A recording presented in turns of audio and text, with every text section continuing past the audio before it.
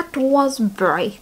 I have new glasses and they're the right prescription. I haven't had proper glasses fitted for 5 years now. I was still living in Lancashire when I last had my eyes tested and I was under the age of 19. I've never paid for an eye test.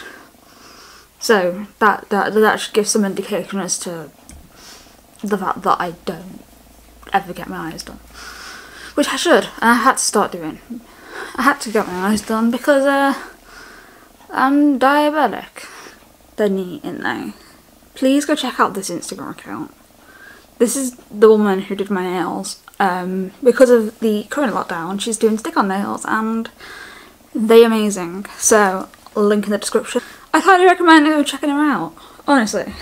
Also, I've never had nails like that I can do this with.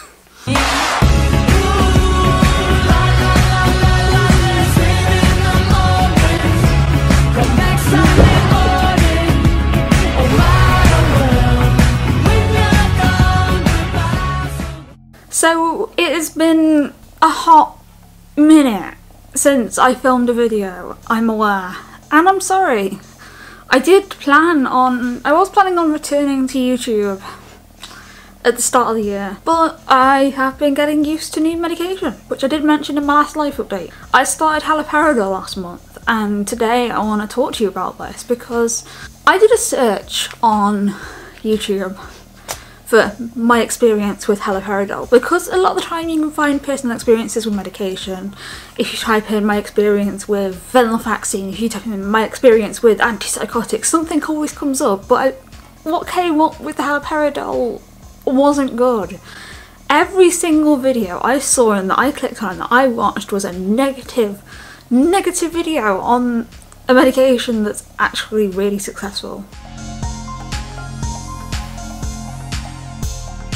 Now, I'm not going to sit here and say that it has no side effects. Haloperidol is a first generation antipsychotic. Okay, it's an old medication, so yes, the side effects are more brutal than, say, quetiapine. But for some of us, me included, quetiapine is a waste of everything. I'm going to be the one that sits here and does a positive video talking about haloperidol. I started on haloperidol in December, so it's been over a month. I'm coming up on 2 months, actually. I'm seeing my psychiatrist Monday to increase the dose and potentially come off my antidepressant and switch me to a mood stabiliser, because we've all finally realised that antidepressants make Lydia manic as fuck. Hence why I've never made a video talking about my experience with antidepressants, because I don't have any positive experiences. Yeah, positive experience with haloperidol. Haloperidol is a first generation antipsychotic, as I said. It is used to treat any variety of things: mania, psychosis, delirium, Tourette. It's used a lot in mental health and in neurological health. I take it morning and night, and I will say this, it does not make me sleepy in the slightest. And yes, I take sleeping tablets as well, because sleep is important. I'm prescribed haloperidol to manage my symptoms that are psychotic, so hearing voices and seeing things, like shadows that are moving around the walls that look like people that really can't be there, but hey. And some of you probably don't know this, but last month I actually did come quite close to being sectioned because I was hearing voices and seeing things, which don't really know what to say on that other than it sucked. I actually stood my ground with things for once, and I was like, this can be managed if we change my antipsychotic. Because I've previously been on Clopixel as a depot, I've been on quetiapine. Olanzapine is just a drug we don't talk about. And now I'm on haloperidol again. This is the second time I've been on haloperidol. I used to take liquid form when I was younger, because I used to struggle with tablets. Now I have 13 prescriptions and 13 tablets a day, minimum, to take, sometimes more. So I can do tablets now. Some antipsychotics don't come in the form of liquid, and that means some people can't take them. Haloperidol is one that comes in. I've learned that with my antidepressant, it sends me very high. Mania is such a hard thing to explain. It's like everything is going great until you start crashing, and then it's a massive fall down, then you go straight back up and you feel on top of the world, then crash.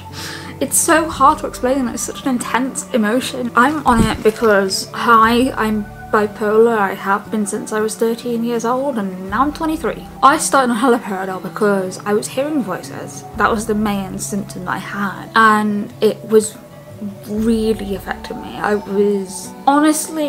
just wasn't in a good place. I don't want to go into like the ins and the outs of what I'm not here to give people ideas on how they can end themselves. Let's just say I had a lot of really strong impulses and the means of carrying out said impulses. I nearly did on 2 occasions, and I did get taken to hospital on the one, but then I got discharged 2 days later because we agree the hospital doesn't ever help me, it makes me worse, which I agree with. Here's to keeping Lydia out of hospital. It's literally 6:30 in the evening. Why am I so bouncy and bubbly and awake? The haloperidol dose I was started on was 0.5 milligrams, which is the lowest dose, I believe. I'm on 0.5 twice a day. The plan is to get my evening dose up and put my morning dose up and add in a PRN. The haloperidol's helped me massively with my anxiety, and I'm not taking clonazepam really at all anymore, which haloperidol has literally been a lifesaver. Like, I started taking it and I was really anxious about starting to take it. Even though I've been on it before, I was anxious because in my head I was like, if this doesn't work, I'm going to be inpatient, and I honestly can't deal with inpatient again. I just can't. I've started taking haloperidol, and the only there's 2 side effects that I've had with this, and to me I can live with them. One, it really affected my eyesight a lot. It made everything fuzzy. I couldn't focus on anything, and when I say focus, I mean I literally couldn't. My eyes would not focus on it. My eyes were that bad. The other one is anxiety tics. I've always had little like stims and tics, or whatever you want to call them, and this has just made them a bit made them more involuntary. And I scared Satsuma a few weeks ago because I just had a twitch attack on the bed, and Satsuma was lying on me and he just jumped up.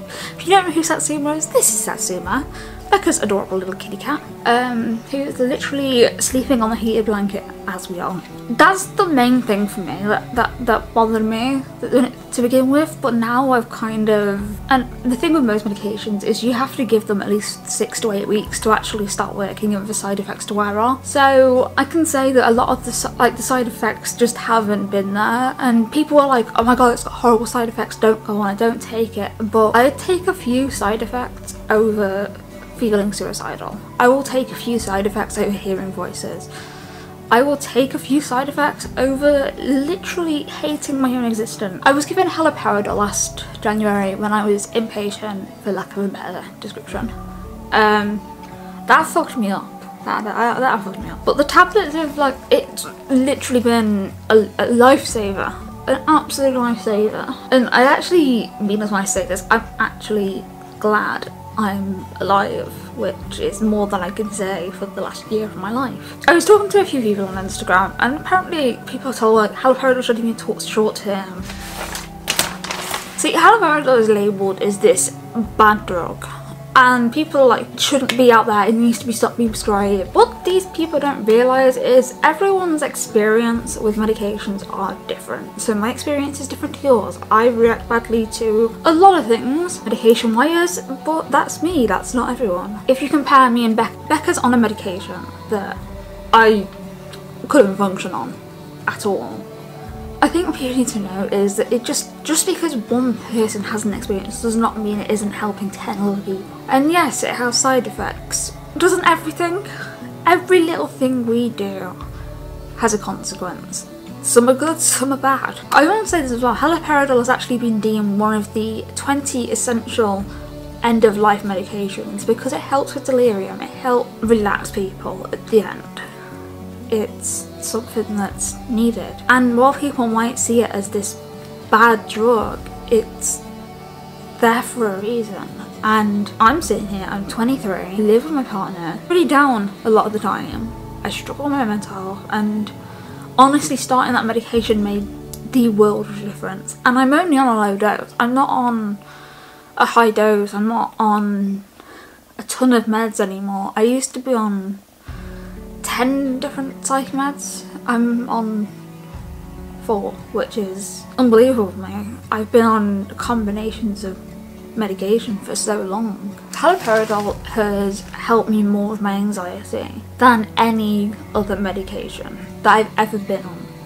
And if I have to have a few side effects to not feel anxious, I'm taking the med. And I know medication is not for everybody, and I know people use therapy instead of meds or do both. I'm on a waiting list for therapy and I actually feel stable enough to do it, and that's because of the medication.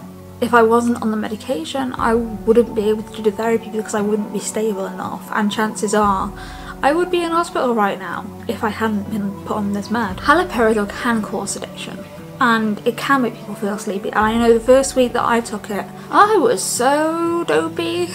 It was unbelievable, but now I'm on it and I've been on it for a while. I can function pretty well.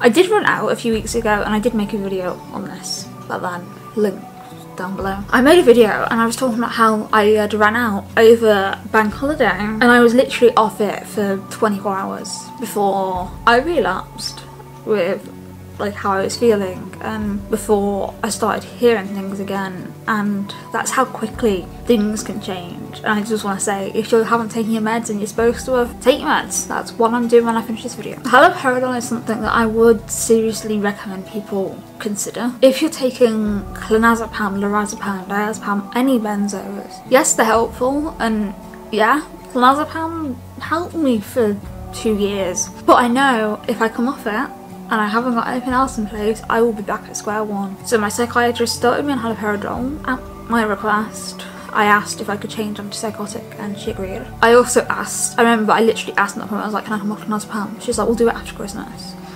She knows that I have a lot of struggles around Christmas time, so I was kept on it. But yeah, haloperidol's helped me more in the last month than any other medication ever has.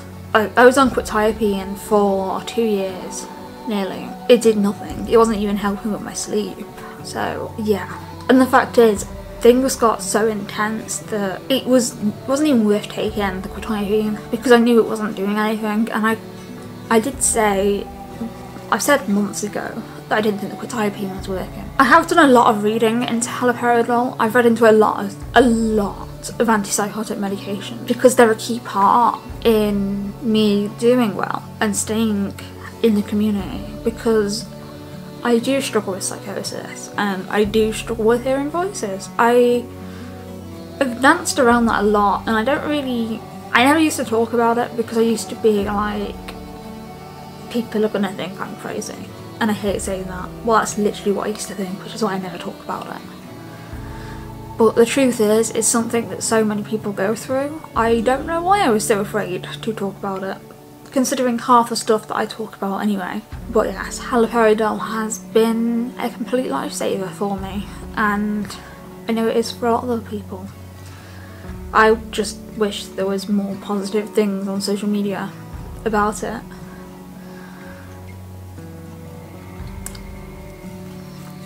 If you think your medication isn't working, speak to your team, speak to your doctors.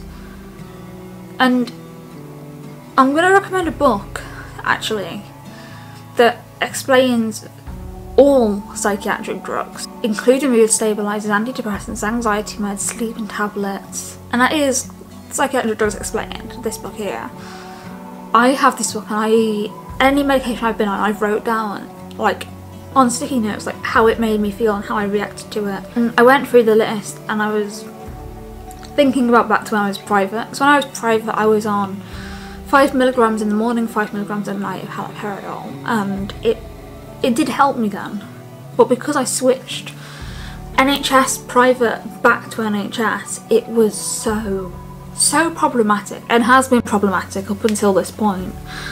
Now my consultant's actually read my private notes and actually agrees with what the consultant that I paid to, and she actually listened to what the consultant said that I had when I was private, and she's seen the change in me since starting on haloperidol. And no joke, I've been so much, I can function a lot better now than I could then. I'm getting back on track with my uni work, which I was nearly at dropout point in December, and now I'm nearly back up to date, which that's something for me. I was scared I was gonna have to defer, and now I don't need to. I just think it's just helped so much. I can't, but chances are I wouldn't even be alive at the minute if I hadn't had it changed, because I seriously question whether the quetiapine was helping or making things worse. I fear that it was making things worse, which obviously is not ideal, but we live, we learn, and that's life. So if you've got any questions about medication or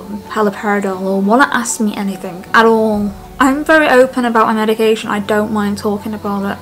I've been on a lot of meds, and I don't mind talking about the taboo ones. I don't mind talking about benzodiazepines. I don't mind talking about sleeping tablets, and I don't mind talking about any medication. The conversation needs to be had, and I'm sorry, but YouTube is just full of all these negative videos. Some of what's said in them isn't even like an accurate depiction of what the drug actually is supposed to do. So I feel like if you're going to talk about medication, you need to know what you're talking about.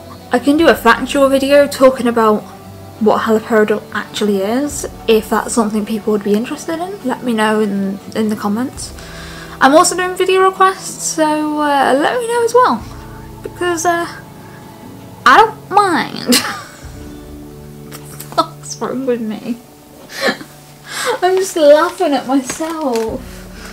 I'm home alone and I'm laughing at myself. I don't even know why, but I'm happy, and yeah, Happy New Year. If anyone wants to talk, my inbox is open. 2021, no drama, please. I will do absolutely anything. Also, just a quick side note on that subject: if you send me abuse, you're getting blocked. I'm not having a discussion with you. The block button exists for a reason, and I'm damn well gonna use it. See, I've learnt a lot in the last year, which is why I took like, I literally didn't upload properly for like half a year. Let's be real here. So yeah, I'm gonna end this here. I don't know what I'm gonna title this video. I feel like I rambled. I feel like I'm laughing a lot. But I just want you to know that life's good. For once, life's actually good.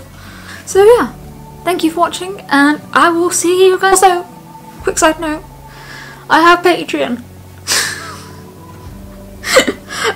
I'm uploading a lot more on there now. I've already got some pre-recorded stuff that I want to put up on there, so hit the little subscribe button. I also have an ASMR channel, and I also have a React channel.